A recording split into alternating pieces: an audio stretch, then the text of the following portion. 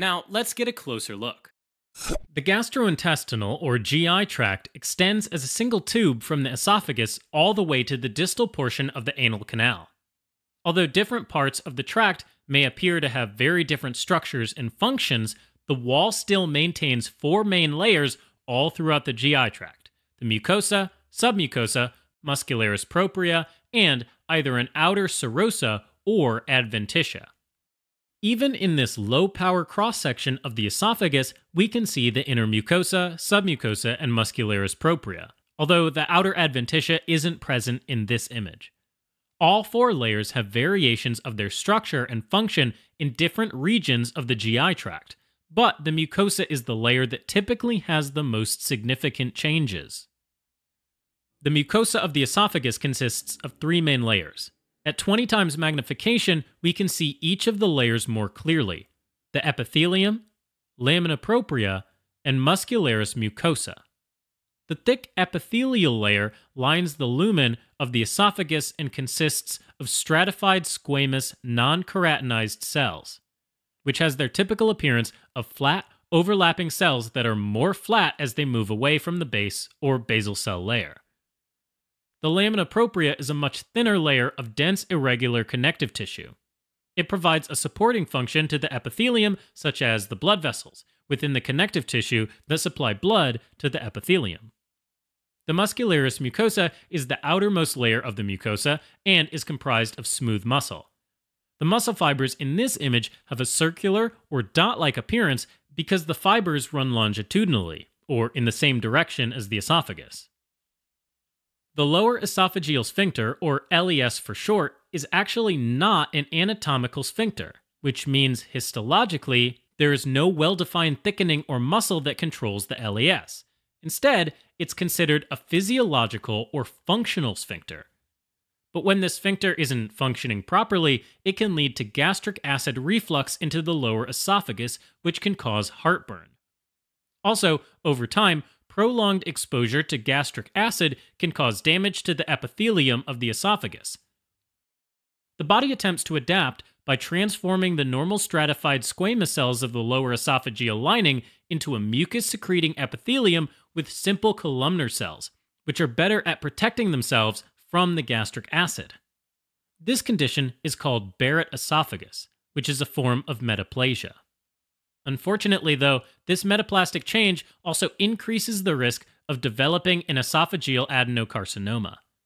These changes can also be identified by using an endoscope, where we'd see salmon-colored patches at the lower segment of the esophagus. The presence of both endoscopic and histologic changes are needed for the diagnosis of Barrett esophagus. The next main layer is the submucosa, which consists mostly of dense collagenous connective tissue that stains pink. But the submucosa also contains mucus glands, blood vessels, lymphatic vessels, and nerves. Within the connective tissue, there's also elastin fibers, which allows the esophagus to expand when food passes through it. The mucus glands are visible here, and they are small, compound, tubuloalveolar glands that secrete mucus that stains purple. There are typically more mucus glands present in the upper and lower thirds of the esophagus. The location of mucus glands within the submucosal layer is actually a unique feature specific to both the esophagus and the duodenum. The mucus is excreted through ducts that reach the mucosa's epithelium in order to help lubricate the surface. These ducts typically have cuboidal or stratified cuboidal cells. The next main layer is the muscularis propria, which varies depending on the portion of the esophagus we're looking at. But throughout the entire esophagus, there'll be an inner circular layer of muscle and an outer longitudinal layer of muscle.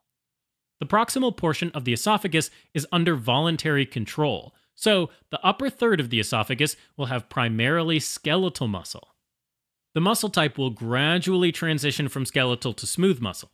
So, as a result, the middle third will have both skeletal and smooth muscle present, and the lower third will consist entirely of smooth muscle. This cross-section of the esophagus was taken from the middle third, so if we zoom in to 40 times magnification, we can see that both skeletal and smooth muscle are present. The skeletal muscle can be differentiated from the smooth muscle by the typical striations we'd expect to see in skeletal muscle fibers. Between the inner and outer layers of muscle, there's also a network of nerves called the Auerbach's plexus, or myenteric plexus. In this image, a ganglion, or a group of neuron cell bodies, can be seen with its pink outer capsule visible as well. These nerves innervate the muscles and are responsible for producing the organized rhythmic contractions that result in the peristaltic movement of the esophagus. The majority of the esophagus is surrounded by its outermost layer of connective tissue called the adventitia. In this image, the underlying muscularis propria can still be seen at the top. The adventitia is attached to nearby structures, such as retroperitoneal organs, which keep the esophagus in a relatively fixed position.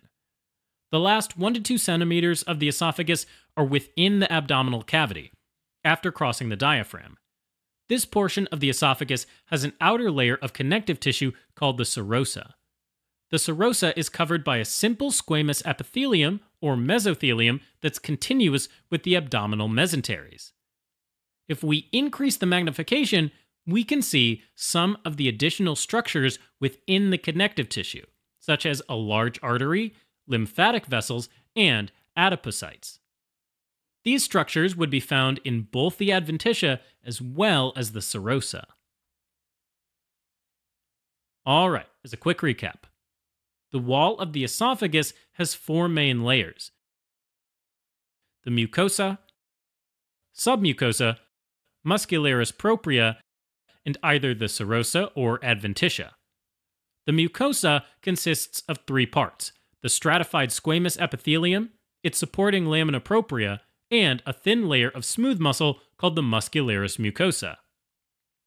The submucosa consists mostly of dense, irregular connective tissue, but also contains unique mucus glands that are only seen within the submucosa in the esophagus and the duodenum. The muscularis propria is the main layer of both smooth and skeletal muscle, with an inner circular layer of muscle and an outer longitudinal layer of muscle. The last 1 to 2 centimeters of the esophagus are surrounded by an outer layer of serosa, but the majority of the esophagus has an outermost layer of connective tissue called the adventitia.